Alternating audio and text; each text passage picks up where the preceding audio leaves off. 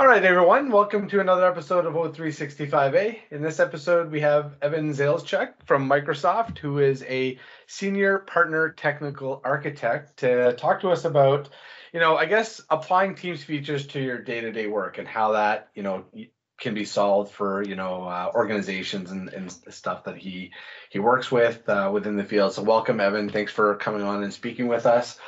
Maybe tell us a little bit about yourself and sort of how you got into Microsoft in this role.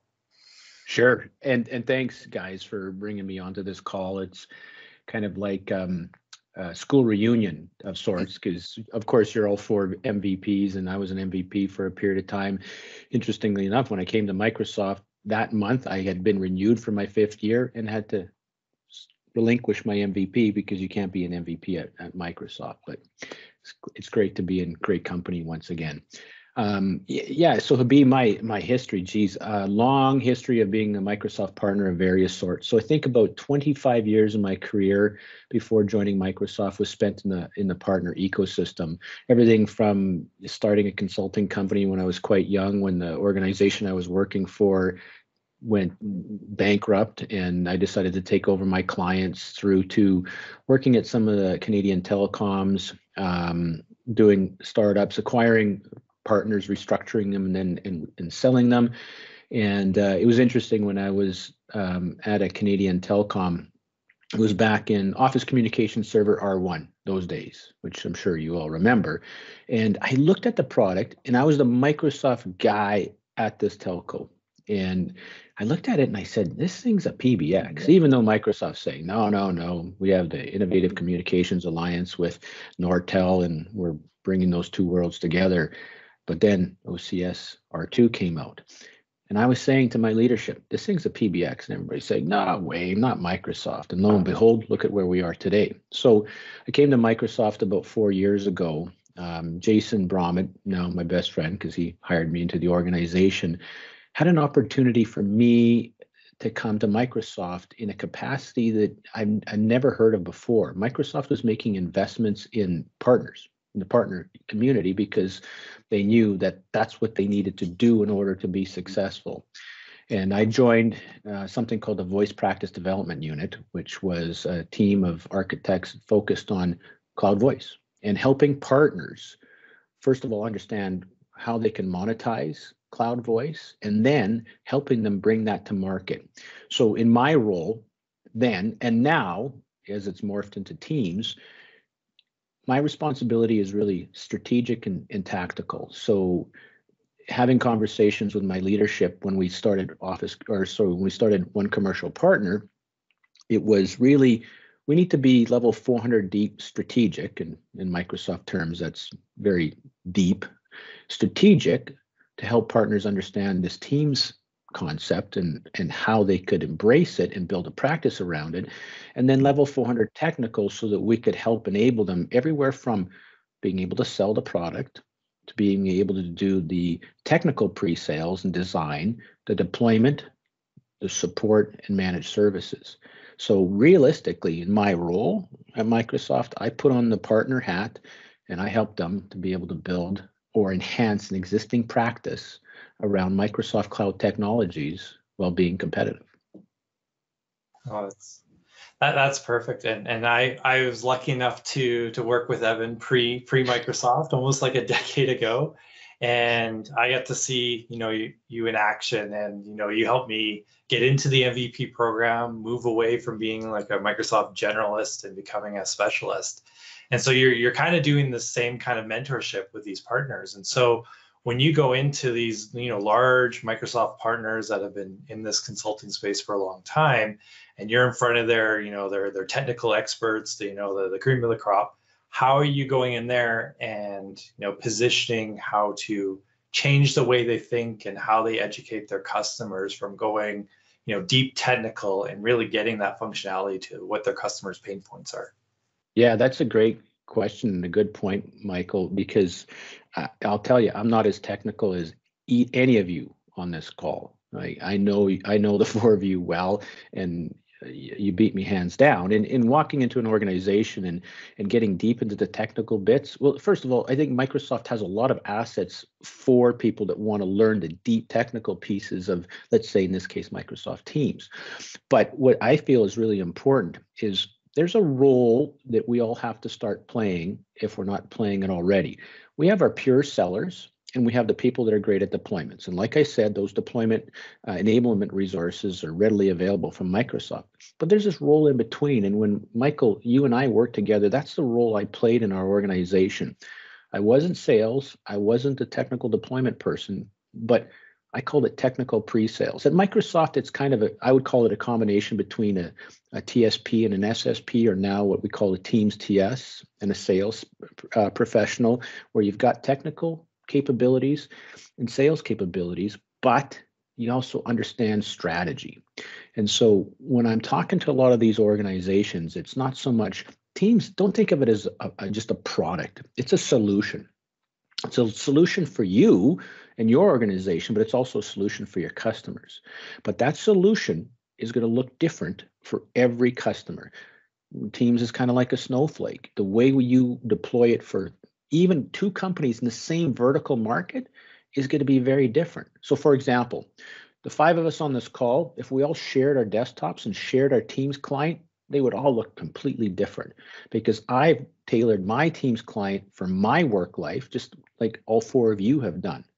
Now you look at that from a Teams deployment perspective, and from an organizational perspective, it's the same thing. So really the question that I try to get the partners to answer for their customers is, what are your business pain points? What are your business processes? Let's design the solution to address your business pain points and improve upon your business processes. Once you know the answers to those questions, the design of Teams kind of takes care of itself. But on that same note, you need, as a partner or as consultants, to be able to understand that organization. So as they change, how does Teams change to meet those objectives? And as Teams changes, how do you make the customer aware that, hey, there's these new features in Teams? Great. So what?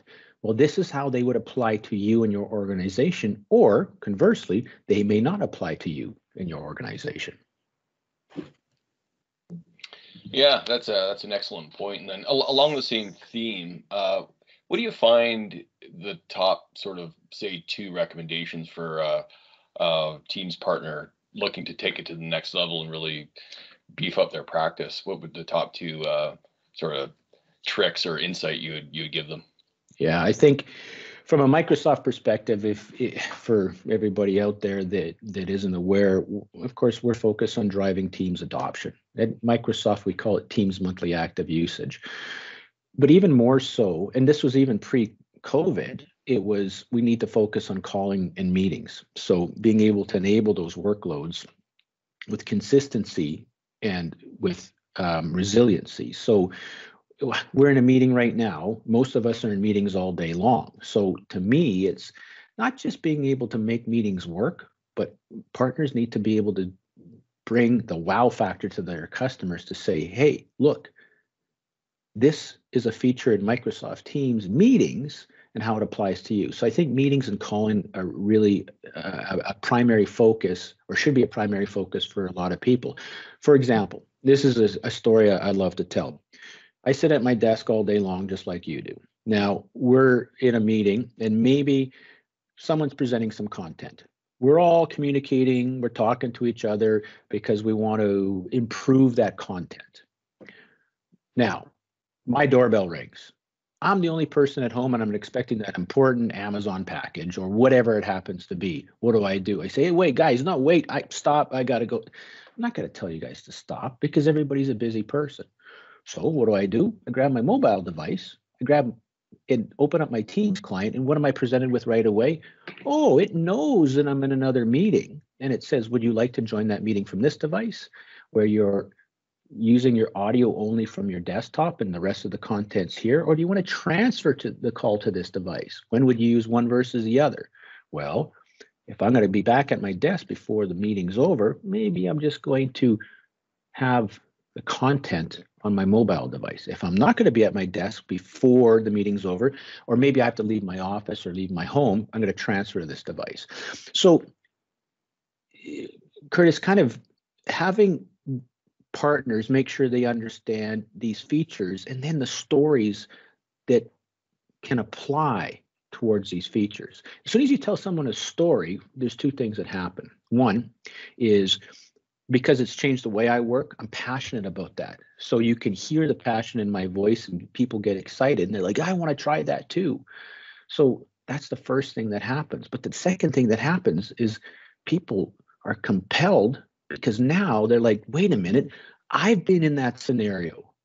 I've had to go and answer the door. I've had to let my dog out so it doesn't use the bathroom on the rug. I can do that now without interrupting the flow of a conversation. And even from the mobile client, we all know how powerful it is. I encourage everybody to play with it.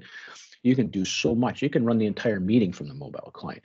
But until you're put into the scenario where, one, you either have to use it, or two, someone's taught you how to use it, how do you know how to apply it?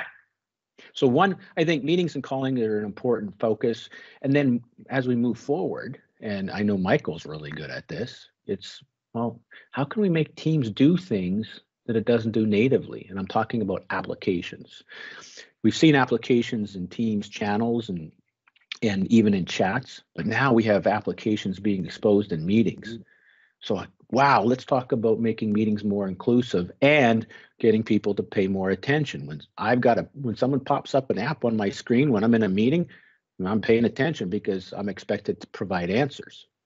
If I'm not paying attention, it's just going to sit there and it's going to wait for me to respond.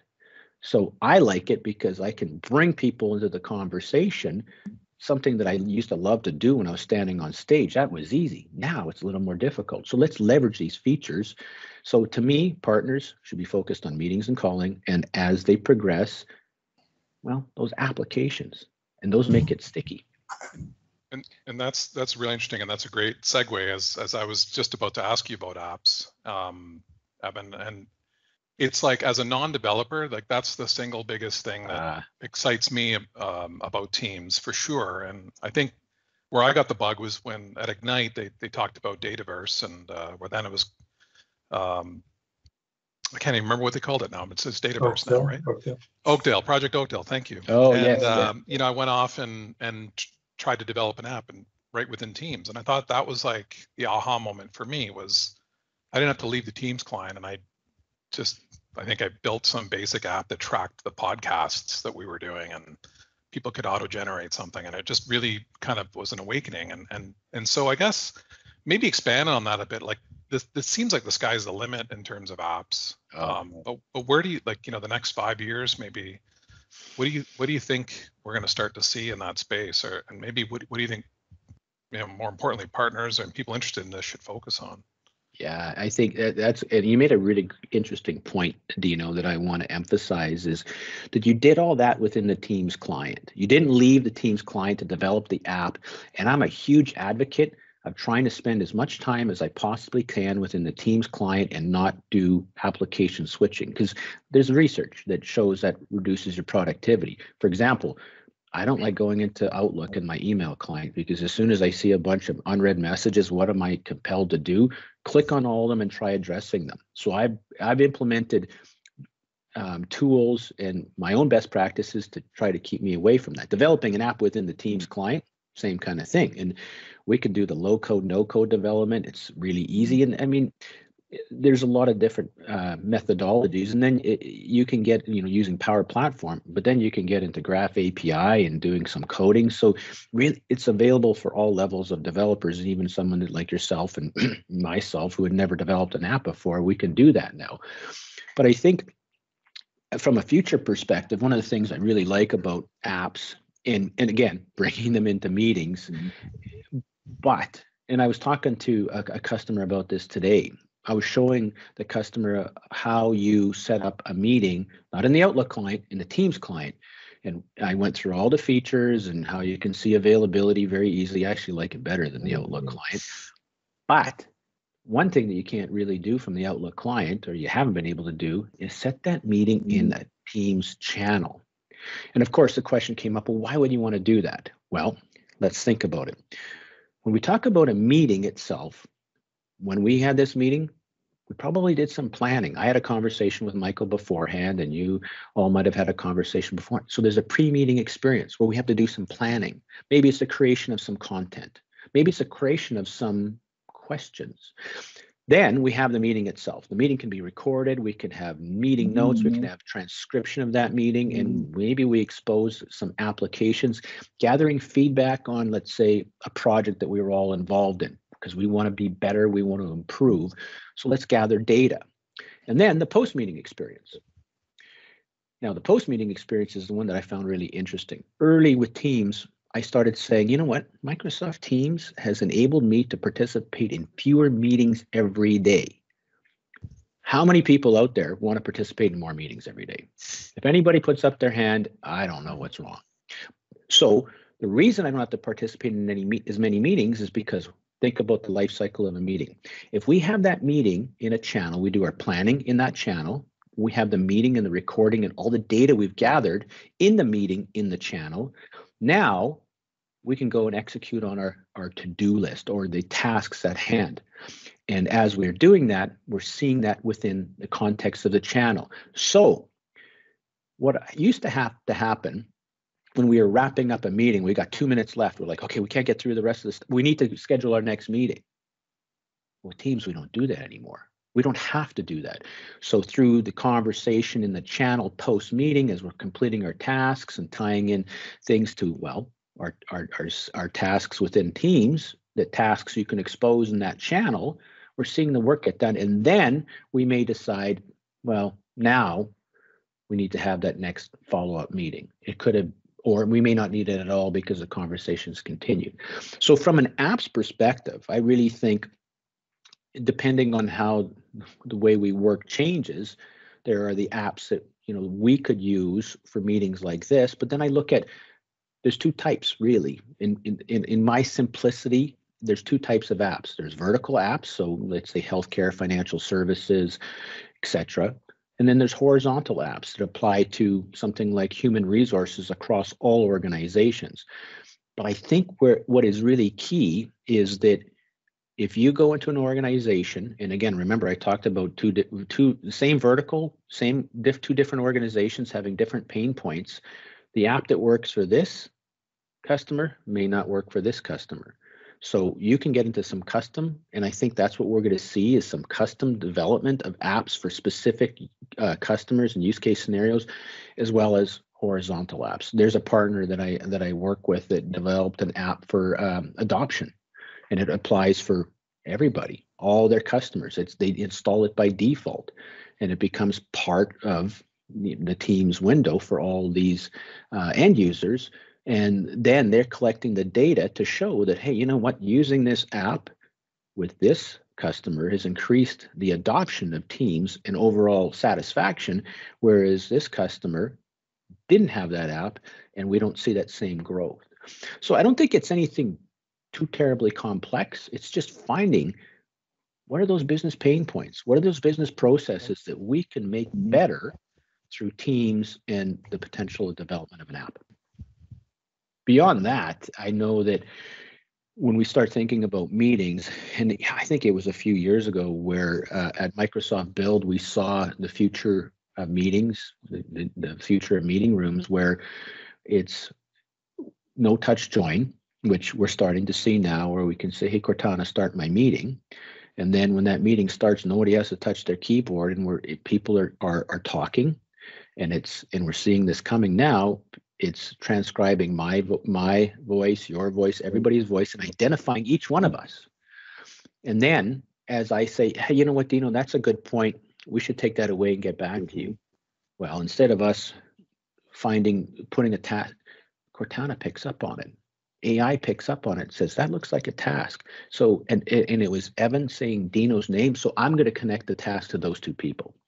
So I think there's going to be some stuff that comes out from Microsoft that's going to really help the productivity in meetings, but partners, I mean, the partners are going to do more because they can focus on the particular customer requirements that they have. Again, whether it's vertical or horizontal. That's my thoughts. Maybe not Microsoft's, but that's what I've seen. And that's what I'm hoping happens. And just a quick thought there too. I mean, that starts with knowing your customer, right? Knowing their processes, knowing their pain points, develop the app that meets their needs. Yeah, and Curtis, you almost set me up perfectly for this. Microsoft is, again, in recent years, we've started releasing workshops. And Michael will recall when we worked together, we used to do something called an architecture and design workshop for our customers, where I'd go on site with someone smart like Michael or another one of our architects and spend 2 or 3 days interviewing the customer, walking through the organization, watching how they work, and then sitting down and doing a whiteboard session with them, because we didn't have Surface Hubs back then. So we were doing a whiteboard session and started understanding the customer's organization, their current infrastructure. And that time spent, whether it was 2 days, 3 days, 4 days, and sometimes 5 days, was invaluable. Now, it was nice because we were also on site with the customers. So we would go out for lunch with them. We would maybe go out for dinner with them and get to know them a little personally. But we'd also see new opportunities. Like there was one customer in Southern California, and we're walking through their office and we're looking at their meeting rooms, and they're all different. And we're like, how do you use this meeting room? How do you use this meeting room? Well, and we're like, oh boy. So right away, meeting room opportunity. How would you like it to work in this meeting room? There was a very large car manufacturer that we were working with. Can't say who, and I won't say where because it'll be too easy to figure out. But they had very disparate meeting rooms in their entire organization. And this is when I was a partner. So we were there, Microsoft was there, the customer was there. Everybody was kind of arguing about what to do. I said, did anybody talk to the people that use this meeting room? I said, just a minute. So I ran outside and I grabbed 3 people that were sitting at their desks. I said, do you use this meeting room? Yeah, we do. Do you enjoy using this meeting room? Well, okay, come on in here. Now, I felt sorry for them because these 3 people had to stand up in front of a group of about 25 people, including IT and Microsoft and some executives. I said, can you tell me what you don't like about this room? Okay, can you tell me what you would like to see in this room? Thank you very much. When they left, I said, did anybody ask these people how they use this room and what they think? Or was this something that was just a decision made by somebody upstairs? So really, Curtis, I think that those workshops, I think we call them accelerators now, partner accelerators, are designed to do exactly that. Microsoft actually funds some of these programs for our partners to go and spend the time with their customers. And sure, we can't go out on site anymore, at least for the time being, but we can sure spend a lot of time like this and see the habits of the organization and make sure you're asking questions. And sometimes they don't know what they don't know. So it's our job, my job is to educate our partners to be able to tell the customers what they don't know, and therefore understand that, hey, this is the world of possibilities. That paging system that you have in your organization, and this happened to me last month, we need paging. Well, Microsoft Teams doesn't do paging. And I said to them, but why do you need paging? Well, we've had it for 20 years. Well, wait a minute, maybe that's the problem right there. You're using technology that's 20 years old. Is there not a better way to do this? Let's talk about the scenario where you would use paging. Well, someone calls into the front office and we need to page somebody in the office because there's a phone call for them. How many times have we all called into an organization and been put on hold? And maybe we're upset and we're put on hold and we wait. I'm waiting to talk to somebody. Maybe a minute later, that phone rings reception again and they answer, hello, this is Contoso.com. How may I help you today? I'm waiting to talk to Evan. I'm getting more irate. Instead, why not say, hey, you know what? Oh, I see. Okay, Evan is available. You don't need to page me. It doesn't really matter where I'm in because if I'm outside of the office, paging isn't going to help. You see my presence is green and you know this guy wants to talk to Evan and he's upset. So, hey, Evan, by the way, I've got a call for you and this person's upset. Thank you. You prepared me for the call. I'm going to be extra nice to de-escalate the scenario. To me, that's a way better scenario than me being on hold, listening to bad music, getting more upset, waiting to talk to somebody. If reception would have just said, hey, you know, Evan's not available right now, if you go into Teams, you can see the organization chart. You could see, oh, here's one of Evan's peers. Would you like to talk to Evan's colleague instead? Sure. I just want to talk to somebody. So to me, it's about, one, use these workshops to understand your customers' business pains and business processes, and then ask questions. Challenge the customer when they come to you. We need paging. Okay. We need faxing. Okay. Why? We can't be afraid to ask why. And you can do it. Okay, well, take me through the scenario where you would use paging, or take me through the scenario where you would use faxing. And I'm not saying that paging and faxing are dead. There's the necessities in some organizations, but let's find out why. And if there's a better way to do it, well, let's at least show it to them and talk to them about it. And maybe we could do a pilot and say, hey, let's try it and see. And I've been through that scenario with our customers and our partners, and even when I was a partner myself, and it works often because, as you all know, Teams is a massive application. It's doing more and more and more, so much so that I have to focus on one part of it. I'm still sure I know a lot about all things Teams, but not enough. So I'm focusing on particular areas. Like Dino, you mentioned apps. I'm not a strong developer, but I've got colleagues that are. And that's how I'm starting to see this evolution of Teams. Is I need to be good at certain aspects. My colleagues will be good at other aspects. And then together we build this team to help partners. So, Evan, I just want to, I mean, that was really great, but I want to circle back a little bit more on sort of like the partner side of things, right? And, Sure. you know, when you are meeting, let's say, with a new partner, like how do you help set them up for success with regards to how they approach, you know, you talked about like the different processes, like the sales and the pre-sales and the technical and the, you know, the level 400, like how would you, maybe just at a high level, would you set them up for success, like as you start engaging with them? Yeah, and I think the first thing that I try to do is the same thing that I would do when I'd go into an organization and help them evolve as a consultant, when I was a consultant, evolve or even restructure their organization. And first of all, I want to get to know the organization. So everything from the leadership through to maybe a seasonal worker, and get to know all the people in the organization first, and then understand the people that are focused on just Microsoft in general, because a lot of the partners that I work with, of course, focus on Microsoft and lots of Microsoft products, but also other vendor products. So let me see the Microsoft team and let me understand that team. So for example, because Teams is rooted in foundations around Exchange Online and SharePoint Online, OneDrive for Business, and then we get into the security portfolio and meetings and voice. So I want to know who those people are in the organization. You've never done Teams before, that's fine. Did you do Skype for Business? No. Okay, well, have you ever worked on a PBX? Some organizations might not know what a PBX is, but have you ever worked on phone systems from other vendors? So I try to get that foundational level of knowledge of the organization. And then what we start to do is, well, okay, what is it that you want to take to market? You as an organization, what do you want to do with Teams?